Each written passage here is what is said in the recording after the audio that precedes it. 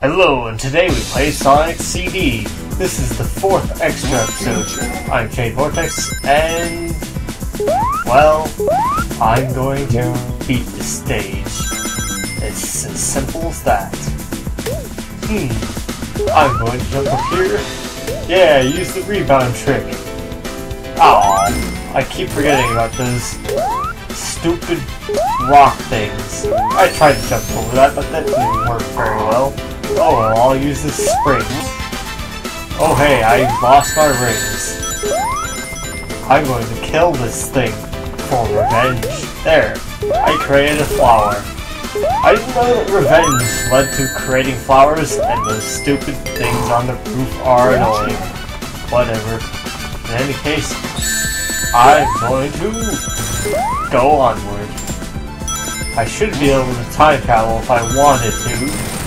There we go. Just as I thought. I was able to time travel. It is as easy as I thought it would be. Yeah, this is one of the easier stages to time travel in. Of course, I'm now in the bad future of Quartz Quadrant Zone. So, even though I'm there now, I'll go back to the present, I believe, in this act. Which is, of course, Act 2. Anyways, time to go to the past, I suppose, if I can manage it. Or never mind, I don't really care. Right out of the time traveling opportunity because I wasted it. Oh well, it's not a huge deal. Anyways, I'm gonna move onward. Getting a bunch of rings is so fun and cool.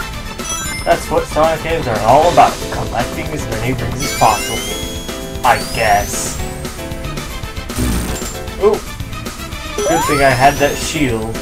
Not that I need very many rings anyways. I even get a new shield. I'm pretty cool like that. Alright. Bouncing on springs. I'll try and beat this level as fast as possible. Alright. Flying is helping out kind of. I was trying to cheat my way up that one slope area, but oh well, the goalpost was forward anyways, so that would have been the wrong way anyways, even if I could have gotten there. And now for the boss stage, which as you guys remember, is the treadmill boss, in which Robotnik uses speed against Sonic. So Sonic has to use his speed to win. In this case, Tails has to use his speed to win. Good thing that Tails can run pretty much as fast as Sonic, at least in the classic games. Although nowadays, he's much slower, ever since Sonic learned how to boost anyways. Oh well. Alright, Robotnik or Eggman, whatever you prefer, I'm going to beat you. Yay, my invincibility allows me to take about 2 hits, and then my shield will allow me to take 1 more after that. Yep. However, I'm not going to waste my shield. I'm going to try to keep it. Ooh, gotta be careful. Come on, Robotnik. I will make your feet sweat with the heat of the melting metal. Still pretty interesting how the treadmill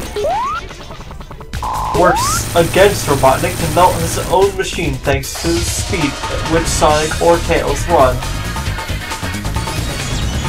Anyways, I'll see you guys next episode, in which we will be going through Wacky Workbench Zone. See you guys then!